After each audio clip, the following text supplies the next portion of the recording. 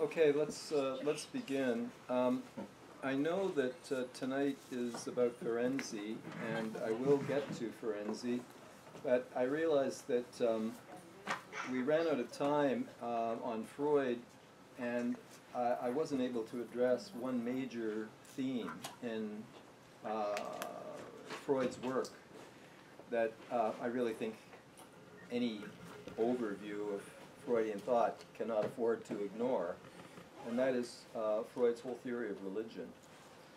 So I wanted to start off with that tonight, and that may take us up to the break, or hopefully not. Hopefully we can turn to Ferenczi, but if we don't finish on Ferenczi in the second half, we'll pick it up again at the beginning next week, so we'll cover all of the material. So Freud's four main statements regarding religion. The first is in 1907 in his essay Obsessive Acts and Religious Practices. And then the second is in 1913 in Totem and Taboo. The third in 1927, Future and Illusion, whole book devoted to the topic. And the fourth in Chapter 1 only, really, of Civilization and Its Discontents.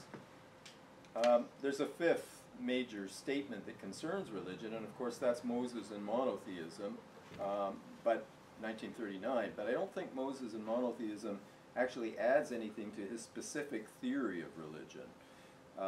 So I'm going to concentrate on these four building blocks. So going back to 1907, Obsessive Acts and Religious Practices, he simply observes the parallel between the rituals of obsessive neurotics, having to step on every line in the pavement, or not on any of the lines, or touch every lamppost on the way to school, and if you miss one, you got to go back and start all over again. You got a problem? Well, okay. It's playing a bit, so then we lose it. Okay. So the obsessive rituals and compulsive acts of obsessional neurotics bear a strong resemblance to the ritual practices of the religious. The priest who has to celebrate the Mass in a whole series of movements, and if he misses one step, he has to start over again. The Orthodox Jew, davening, these bear a strong resemblance. And so Freud makes this incredible leap in which he concludes that religion is nothing more than a collective obsessional neurosis, and an obsessional neurosis is nothing other than a private religion. And the implication is that if the obsessional neurotic can exchange his private religion and buy into something like strict Roman Catholicism, then he doesn't need his private religion anymore. He's not looking like an obsessional neurotic. He's just saying the rosary several times a day.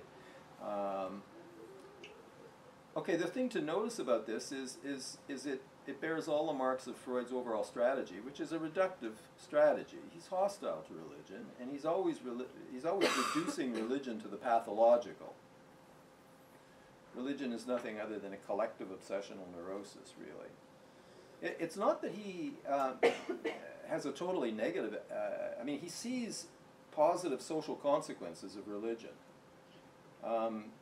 He sees that religion performs what he sees as a necessary social function, because to live in society we have to repress our incestuous and aggressive drives, and we have to commit this act of renunciation in favor of society. And religion offers us various compensations. If you believe that you're going to get your reward in heaven, then that makes it a little easier to bear the pains of this world. As Marx points out, religion is the opium of the people. If you think you're going to get your reward in heaven, it makes it easier for you to put up with overt social injustice in this life because the good will get their reward in the next, and the bad will be punished in the next. So in this way, religion does perform certain social functions as far as Freud is concerned, but essentially he sees it as a psychopathological phenomenon. I mean, as far as Freud and Freudians are concerned, any person who is religious is confessing that they remain neurotic. That's pretty much the mainstream Freudian attitude towards religion. Okay, he takes a second step in totem and taboo, and he's studying totemic, well, he's not studying them himself, but he's looking at the anthropological, James Frazier's famous work on totemic religion. And so these are religions, these are societies which are organized into totem groups, clans. So there's the clan, the snake clan, the eagle clan, the lion clan, and there's a sacred animal at the head of the totem pole, at the head of the clan. There is strict incest taboo, but it's a very wide incest taboo. You have to marry outside the clan. So an eagle woman cannot marry an eagle clan man. She has to find a man who's serpent or bear clan or whatever. You have to marry outside the clan. The sacred animal that is the head of the clan must not be slain or eaten. Except once a year it's slain and eaten. Freud immediately sees the comparison to Christianity, which is the Jesus clan, and once a year Jesus is slain and eaten, and ceremonially this is the Eucharist, this is the Christian Mass. And all of this for Freud echoes what he first advances as a historical myth, but then over time he seems to want to take it literally. He seems to advance it literally. That is his theory of the primal horde. We once were horde animals with a dominant, an alpha male, and the alpha male keeps all the women to himself and drives the bachelors away.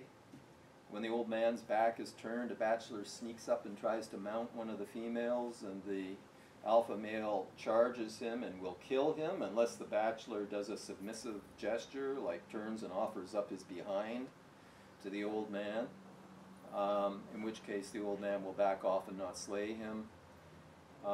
Freud says this is the way we were before the rise of society, before the rise of law, and one day the bachelors got fed up with this situation and banded together and slew the old man. And this is the primal crime. This is the killing of God. And this is the origin of society as far as Freud is concerned. Society begins with a murder. Because having slain the old man, whom they hated, he was also their protector.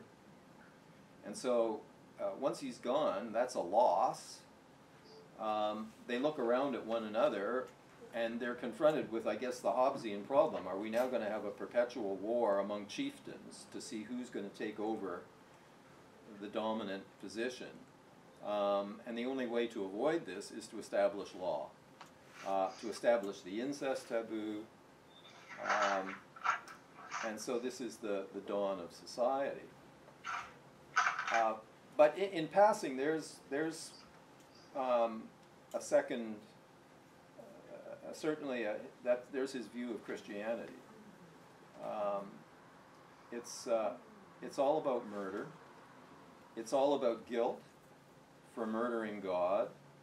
And there's a parallel with Catholic teaching here. It's like this is the primal crime, and the guilt that you and I suffer as individuals is not entirely guilt that's arising from our own personal Oedipus complex. Part of the guilt we suffer is an inherited collective guilt. This is almost like the idea of an inherited original sin in Augustinian theology. I mean, our guilt is combined then of two elements. It's this inherited sin, and then it's our own sinful, guilty feelings arising from our own personal Oedipus complex. So here he certainly, this is an Oedipal theory of religion. It's grounded in a crime. It's all about various prohibitions and atonements, attempts to atone for this crime. Okay. So then step 3 is in 1927. Now here Freud really shifts ground.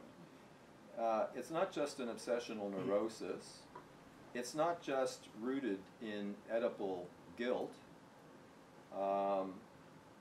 He brings in an existential element here. Actually, this has not been sufficiently recognized. This is a real shift in his theory. He's tracing this now to, he's adding an element of human helplessness.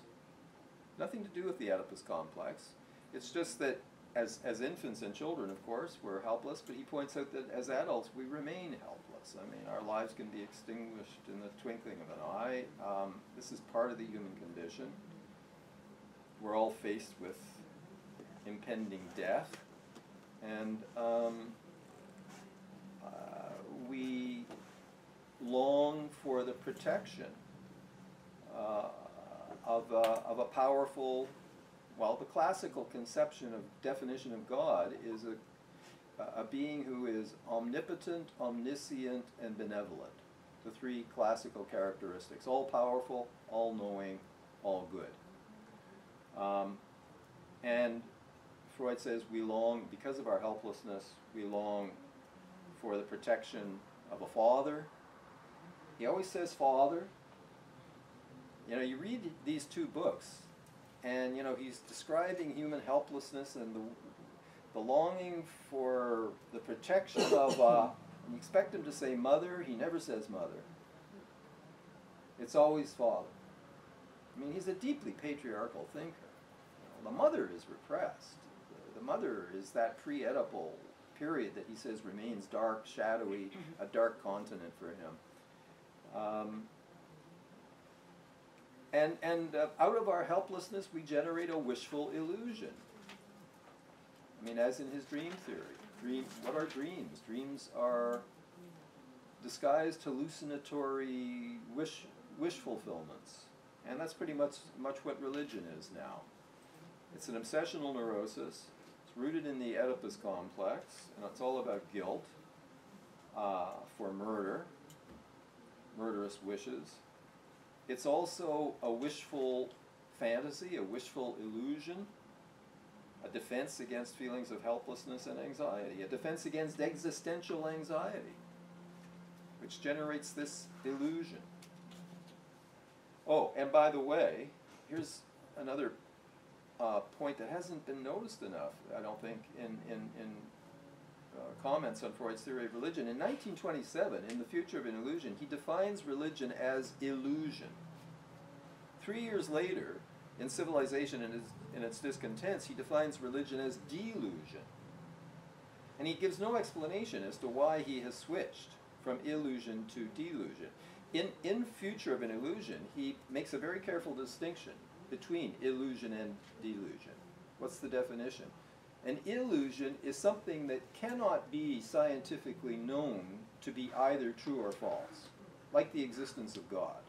Science cannot disprove the existence of God. Therefore, atheism is, strictly speaking, an irrational position. To say that God does not exist cannot be proven. So in 1927, he's not taking an atheistic position. He's taking an agnostic position. He's calling religion an illusion, which is something that cannot be known to be true or false, but that you believe if you believe because you want it to be true. An illusion is something you believe on the basis of your desire for it to be true, even though it cannot be known to be true or false. Okay, so religion is illusion in 1927. In 1930, religion is delusion. He has shifted from agnosticism to atheism without any discussion as to why he's making this change. Now, I think he's put himself in a difficult position by shifting to atheism, because he now is saying, you know, God does not exist. The idea that he exists is a delusion. So he's saying God does not exist. That's atheism. He can't prove that. So why is he saying it? Because he wants it to be true that God does not exist, which makes his theory, by his own definition, an illusion. Yeah. In all fairness, you can't prove any negative statement right or wrong. Right, right, right. And this is just an instance of that. Yeah. So you know, by his own definition, he is now holding the illusion of believing something on the basis of his desire that it be true, even though he can't prove that it's true. He himself. Do people follow this? Are you getting this? Can you repeat that last statement? Okay, he defines an illusion as a belief that you hold because you want it to be true, even though you cannot know that it's true. Okay, Freud is now saying God does not exist. But he can't know that God does not exist. So he's believing that because he wants it to be so true. It's an illusion, because yeah, he's His exactly the desire. same thing, just reversed. So he's now holding an illusion. Okay. Yeah. Now, in fairness, here one has to make a distinction, I believe, between practical atheism and theoretical atheism. Theoretical atheism, on the level of a belief, is an impossible position to hold. God does not exist. No one can prove that. But you have to distinguish that from practical atheism. Practical atheism is, I'm going to operate my life on the assumption that God does not exist. I'm not saying he doesn't exist, because I can't prove he doesn't exist, but I'm going to operate as if he doesn't exist unless I get some damn good proof that he does. So you can be an agnostic on the theoretical level and yet a practical atheist. Because on the theoretical level you're saying, which is the only rational thing to say, I cannot know whether God exists or not. You're saying that, but you're saying also I'm going to behave as if he doesn't exist unless I get some solid evidence that he does. Okay. Future of an illusion. And then the final step, really, in his theory of religion, he takes in chapter 1 of Civilization and Its Discontents in 1930. And this chapter is about mysticism, because the French writer and critic Romain Rolland wrote to Freud after he published The Future of an Illusion, and he said, I really agree with you to a large extent about your view of religion as infantile. Where's that passage?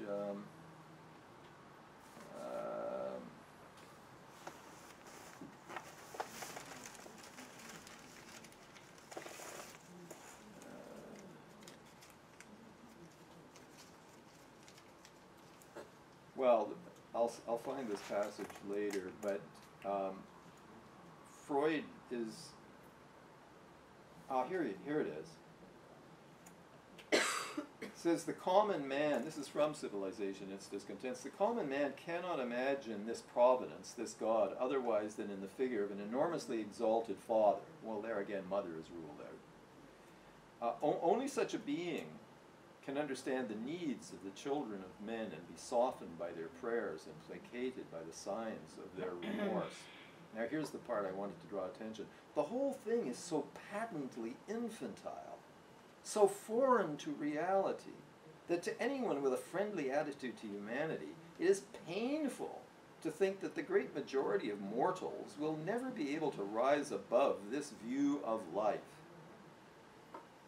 He's embarrassed for his fellow human beings, for being so bloody infantile as to buy this illusion of a big daddy watching over, and I mean, Freud is embarrassed. Anyway, Romain Rolland writes to him and says, you're right about the infantile nature. Your theory of religion as a crutch is correct to a large extent, but you've missed, Rolland says, you've missed the origin of healthy religion. You've missed the origin of true religion, which is in the experience of eternity, the mystical experience of oneness with God and with nature, what Freud called the oceanic experience. Freud replies in this first chapter. He says, well, first of all, I've never had this oceanic oneness, eternity kind of experience personally.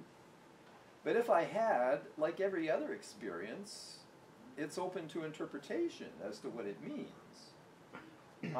And I will tell you what I think it means. I think it means that the mystic who has this experience is either psychotic,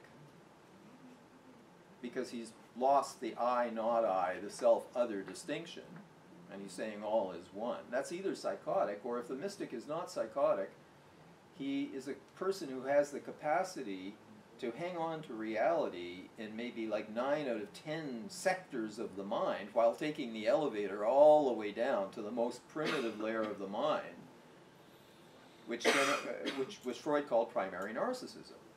Freud believed that certainly in the womb and for some weeks after birth, the infant has no I, not I distinction. It's an unboundaried state. We now know Freud was wrong about that. This is one area. By the way, everybody's saying psychoanalysis. You know, the psychologists, the research people, they're always saying psychoanalysis is not a science, because nothing can be proved or disproved empirically. Psychoanalysis just goes on like an ideology.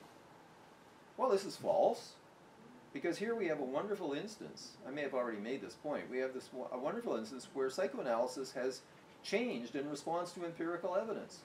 The infant research. The infant research shows that primary narcissism as a stage when there's no I, not I distinction has been shot down. And the people who advanced that theory, the followers of Margaret Mahler, Fred Pine, Otto Kernberg, they fought for 15 or 20 years against the infant research. And then they finally caved and threw in the towel and said, okay, there's no symbiosis, there's no autism. This is what Melanie Klein said from the beginning, by the way.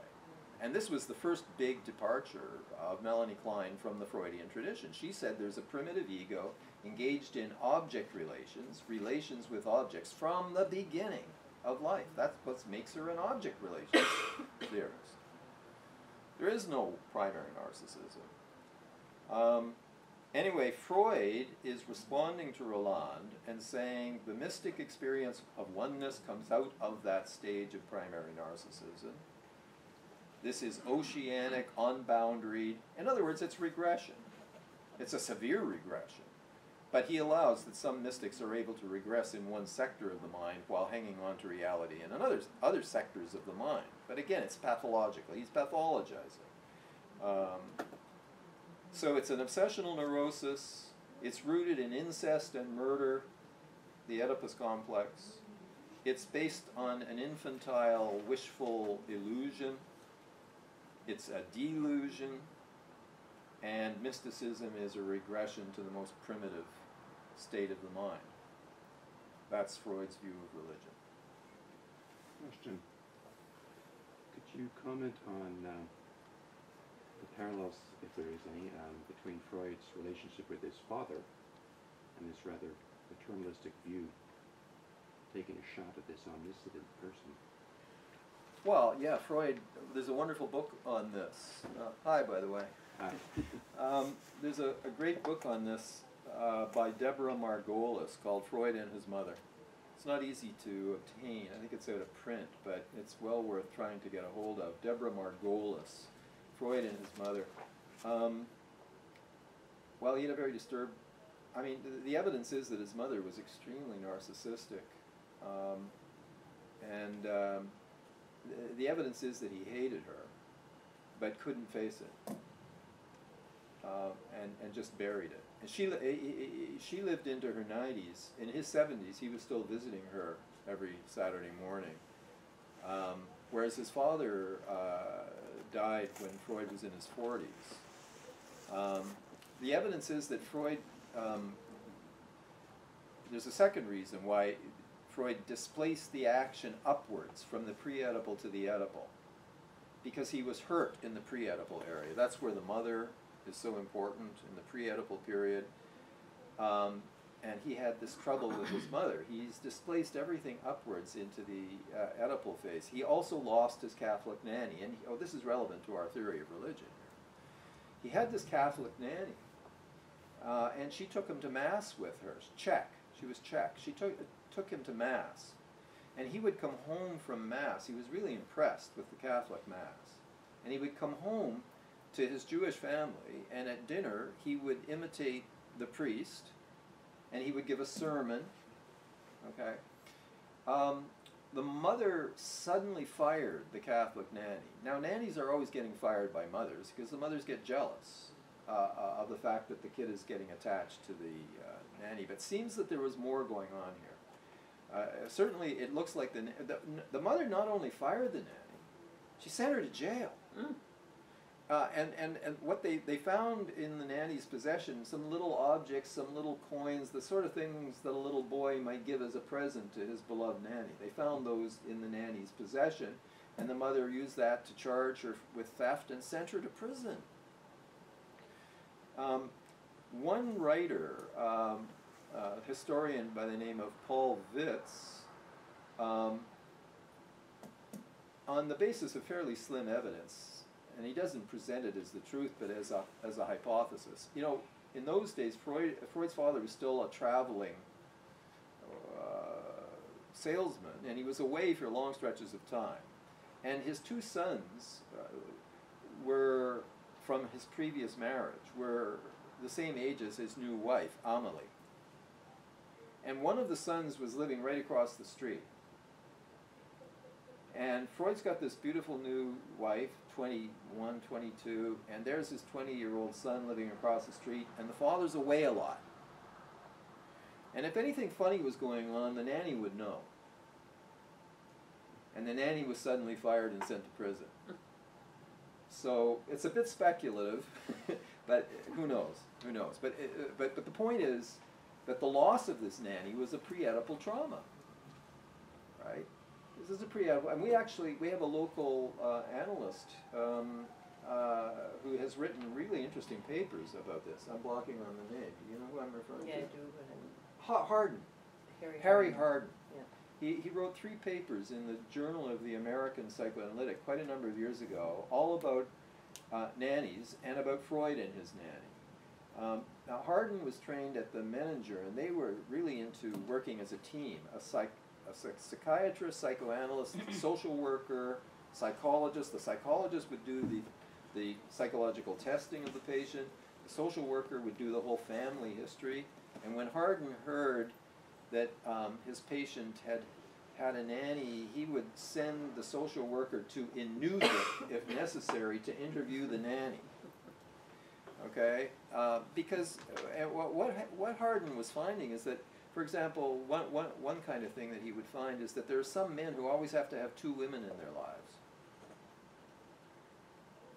As a little boy, they had 2 women, mother and the nanny. And that often, I'm not saying every man who has 2 women, I'm not saying that's the only reason to have 2 women, but it can be a reason sometimes, yeah.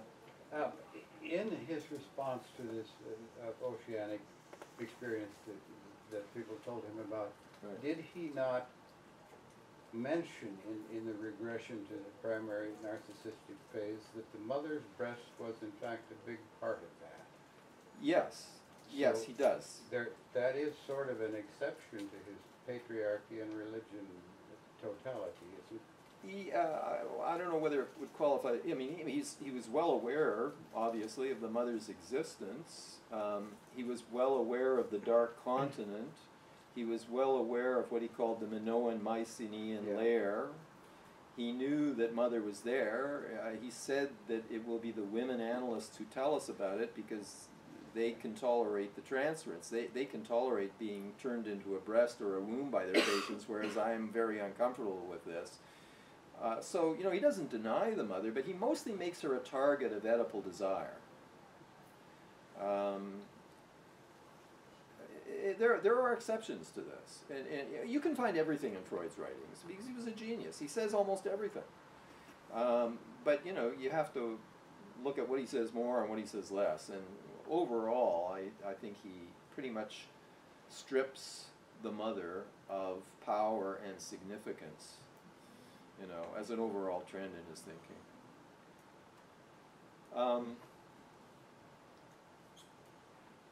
Okay, so that's pretty much the theory of religion, but I wanted to draw attention to a couple of aspects of it. See, for years, for many years, I've always identified with Christianity, and I still do. Nowadays, I call myself a secular Christian. I call myself a Christian atheist. And that's because of years of struggle with Freud, and Freud won. Because I was into that whole tradition of Paul Tillich-style demythologizing, Rudolf Bultmann, wonderful theologian who says that the New Testament is to be read as poetry and myth. My teacher at the University of Toronto many years ago, Northrop Frye, I mean, the Bible is metaphor. Frye says the Bible is a tissue of metaphors from beginning to end. And that's how it's to be understood. And I had contempt for people who take it literally, fundamentalists. And I thought, you know, well, Freud is absolutely right about this literalistic, supernaturalist, magical kind of religion. But Freud, I thought, was profoundly wrong in equating all religion with this religious literalism. But there are these passages in Freud where he's well aware of the demythologizing tradition. He's well aware of it, and he attacks it. And these passages troubled me for years, because I wanted to think of myself as still legitimately religiously Christian, even though I never had any patience for magical thinking or supernaturalism. I wanted to believe that I was still somehow traditionally a religious Christian, even though I didn't believe in a supernatural God. You know, I love the smells and the bells of Anglo-Catholicism, and but here are these passages. Okay.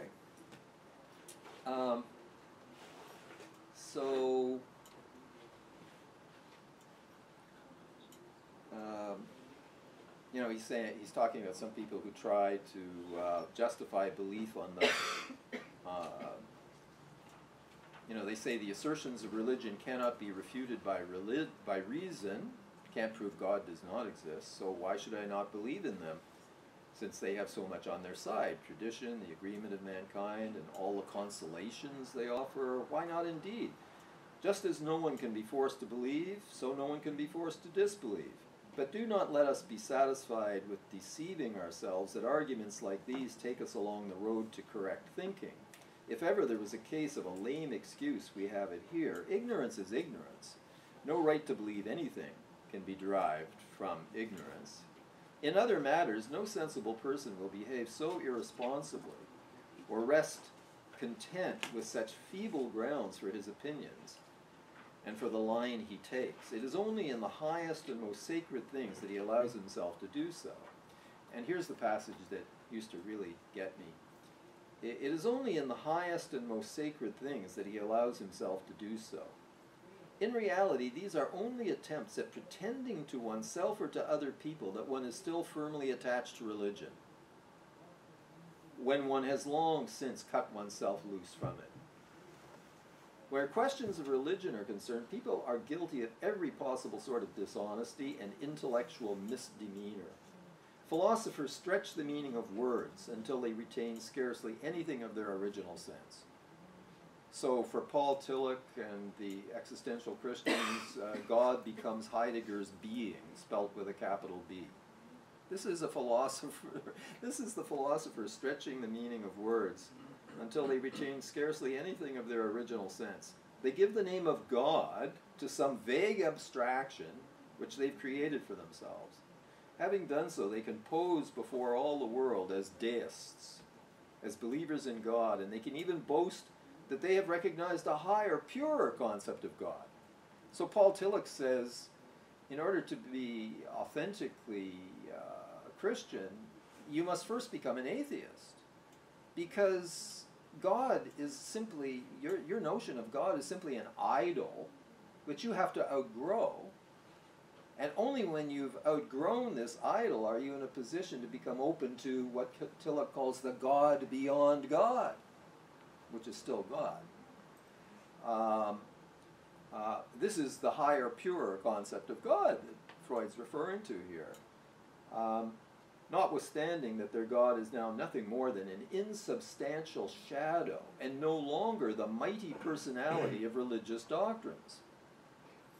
Critics persist in describing as deeply religious anyone who admits to a sense of man's insignificance or impotence in the face of the universe, although what constitutes the essence of the religious attitude is not this feeling, but only the next step after it, the reaction to it which seeks a remedy for it.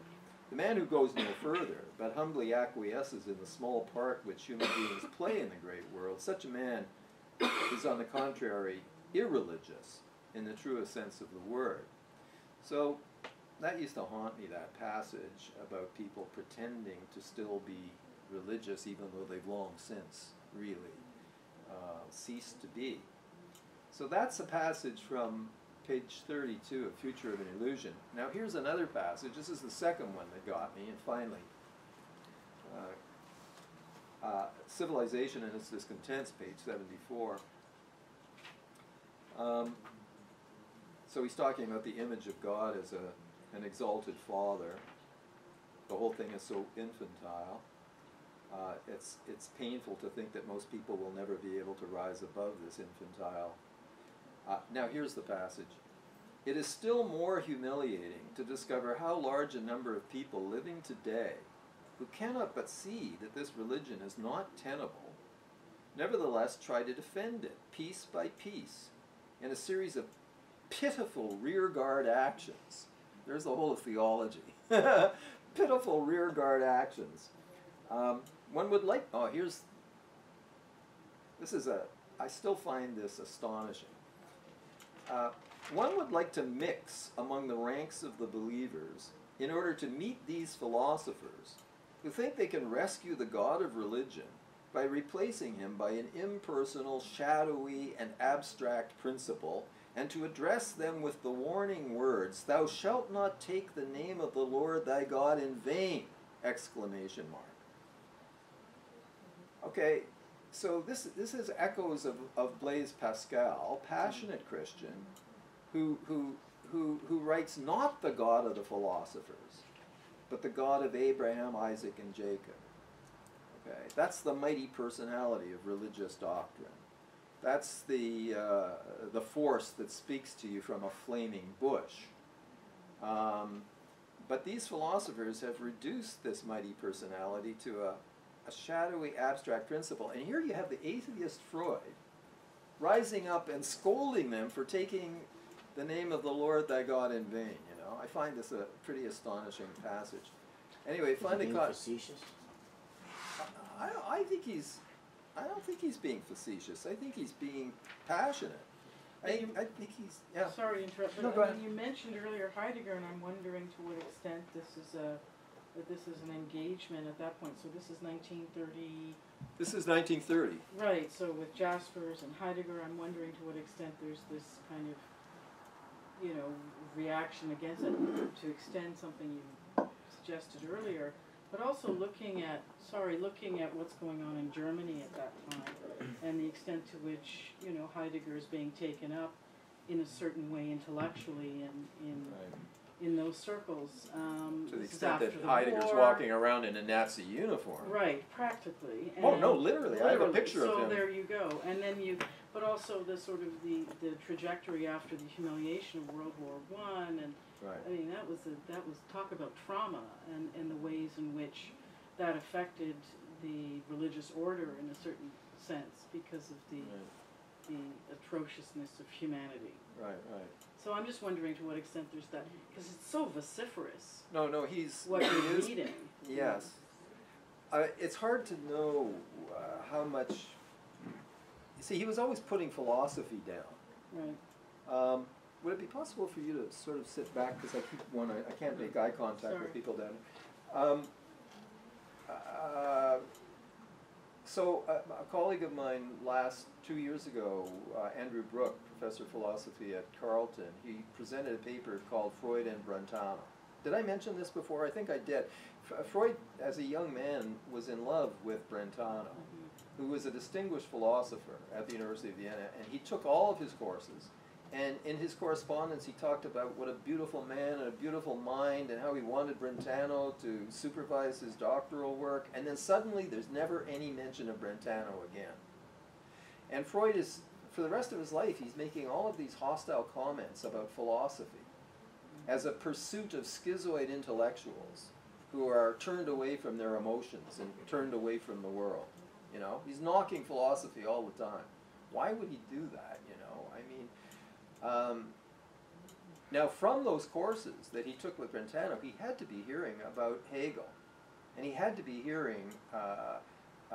We know he does mention Kant in a few places. So, I mean, Freud was more educated in philosophy than he wanted to admit. Whether he would have known anything about Heidegger, I find rather doubtful. I don't think so. Really? Well, you know, being in time, 1927. These passages are 1930.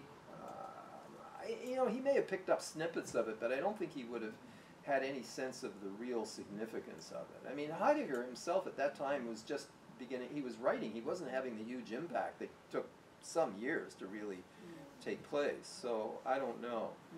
How much of this could have been concern about what was going on the social political level? Well, that was just starting. Yeah, it was just starting. It was after I mean 32, 33. the Lutheran Church was starting to become corrupt. Was starting to collude with the Nazis. Bonhoeffer was safely in New York, and then he goes back, and the Lutheran Church splits into the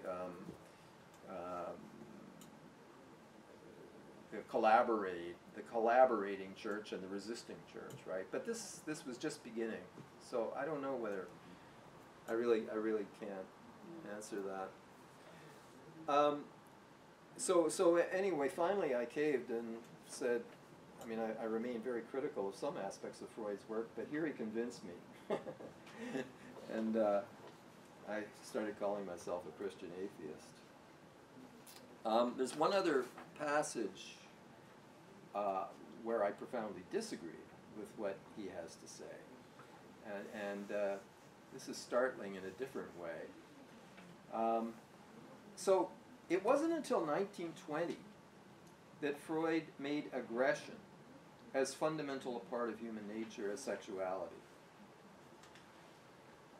In Beyond the Pleasure Principle, he introduces the Eros Thanatos theory. Up until then, aggression is a secondary reaction to frustration. Sexual frustration or any other kind of threat or frustration. Aggression is not a drive for Freud. It's a reaction to frustration. So finally, in 1920,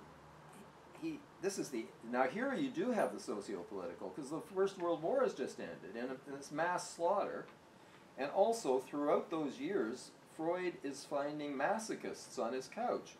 I mean, self-defeating, self-sabotaging, self-harming people. And see, how can you make sense of that on the basis of the pleasure principle? So finally, he overcomes his long-standing resistance to acknowledging aggression as equally as fundamental as sexuality in human nature, and he announces his final dual drive theory of Eros and Thanatos. But then he proceeds to project his own earlier naive optimism, which he shared with Enlightenment thought. He projects this now onto the Bible. Okay, here's a quotation. This is from the New Introductory Lectures, the question of a Weltanschauung. He says, "Why have we ourselves needed such a long time before we decided to recognize an aggressive instinct? We should probably have met with little resistance if we'd wanted to ascribe an instinct with such a name to animals, but to include it in the human constitution appears sacrilegious," he says.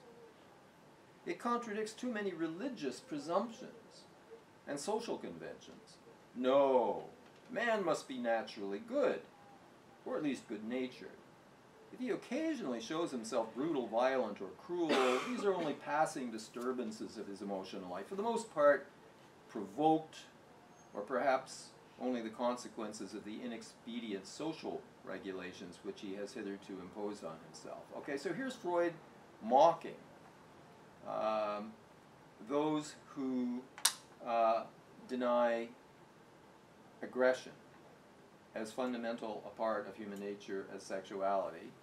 He's mocking people who think that man must be naturally good or good-natured, and who rationalize away aggression as little oops, little slips, due to passing disturbances or being provoked or due to inexpedient social regulations, okay?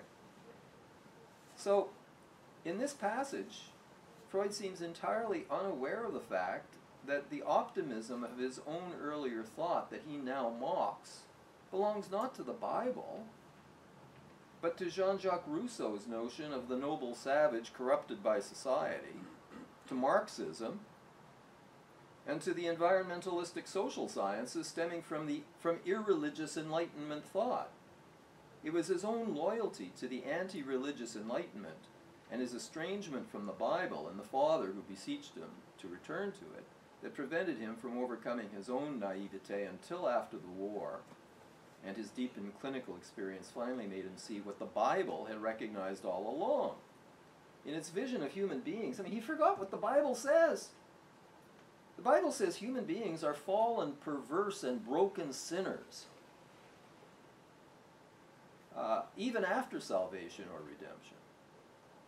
The Bible is far more congruent with Freud's late, dark view of human nature than Freud was ever prepared to acknowledge. So here he attributes this naive goodness theory to the Bible, of all things. Anyone who has the passing acquaintance with the Bible knows that that is not the Bible's view of human nature. You know, so this is, I find this bizarre. I mean, Freud is usually smarter than this. But there's his, it's projection. He had a great capacity for honesty. You know, he could admit when he was wrong. Like, take his theory of anxiety. Until 1926, he thought that repression caused anxiety. In 1926, he says, oops, I got it backwards. Anxiety causes repression. Now, that takes a big person to openly acknowledge a big error like that and to reverse himself, right? But not here. Here he's projecting his own naivete onto the Bible, of all things. You asked about his father complex earlier. Here's an example of the father issue. In Judaism, there's the bar mitzvah, but at least in certain varieties of European Jewry, becoming, I think it's age 30 or 35, is another biggie. It's not quite as celebrated as the bar mitzvah is, but it's a man becomes truly an adult member of the community or something.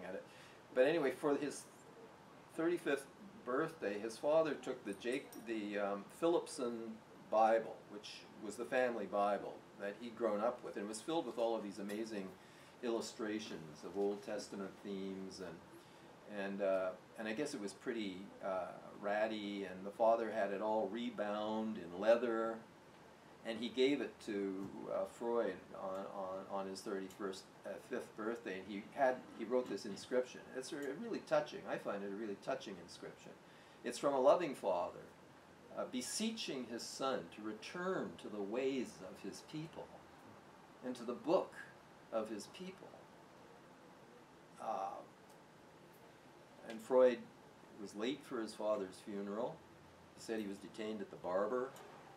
He gave his father a very cheap funeral. The family were all angry at Freud for not honoring his father more. I mean, Freud had a major unresolved Oedipus complex, Oedipal hostility towards his father.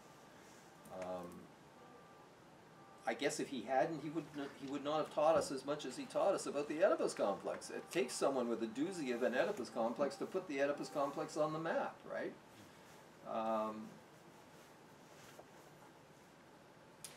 Okay, how are we doing? 8:30. Why don't we take our... Well, first of all, questions, comments, any discussion about religion, because we'll leave religion at this point and we'll turn to pharisee. But is there any... Yeah, just an observation. Hang on, I'll give you this mic.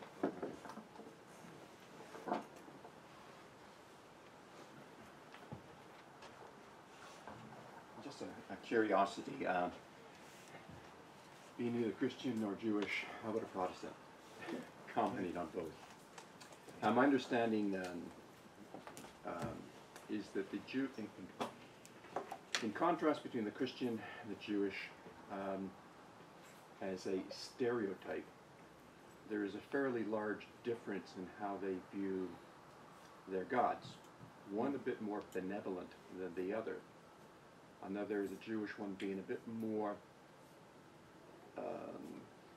authoritarian, demanding. But I don't see that in Freud at all.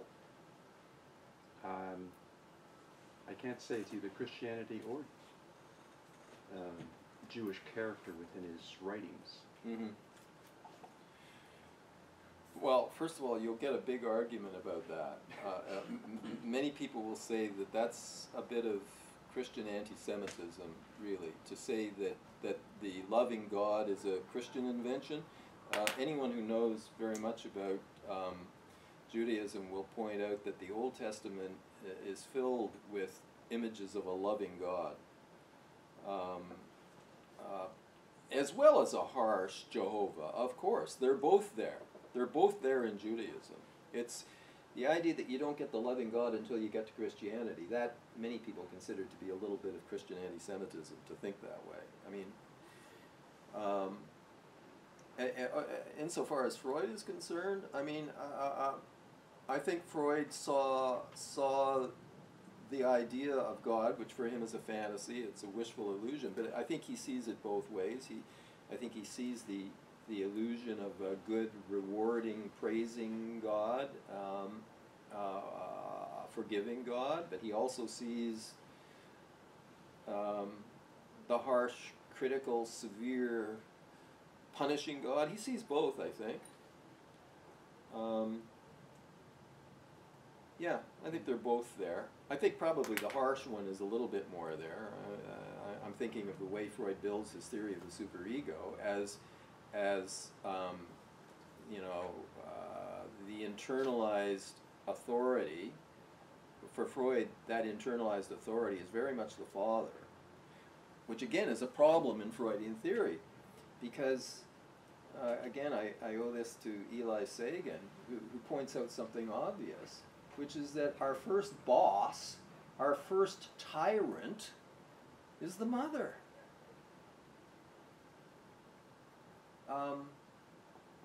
She's this giantess. She's scary.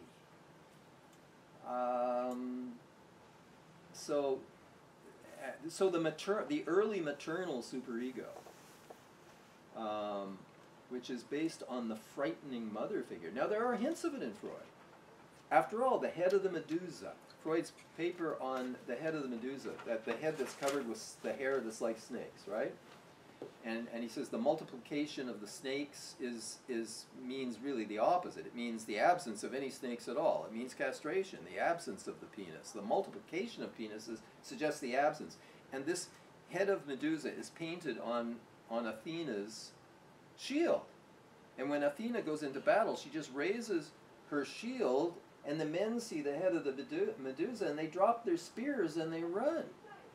So this is the reaction of men to the castrating, omnipotent, frightening, phallic female figure, the so-called phallic mother. Now men have to see the powerful mother. They have to see her as phallic, because in patriarchal ideology, you can't be powerful unless there's a penis. Where there's no penis, there's no power. That's patriarchy. So if you're going to have a frightening female, you got to equip her with a phallus. But this is a real problem for a lot of men, and I think for Freud himself, because of his mother, because of his unresolved hostility towards his mother. I think he had a major fear of the pre-Oedipal mother. I think that's why he couldn't go there. But a lot of men have this problem. I mean, I've known many men who can defend themselves perfectly well in business when they have to deal with sharky men. But when they have to deal with a sharky female, they're helpless.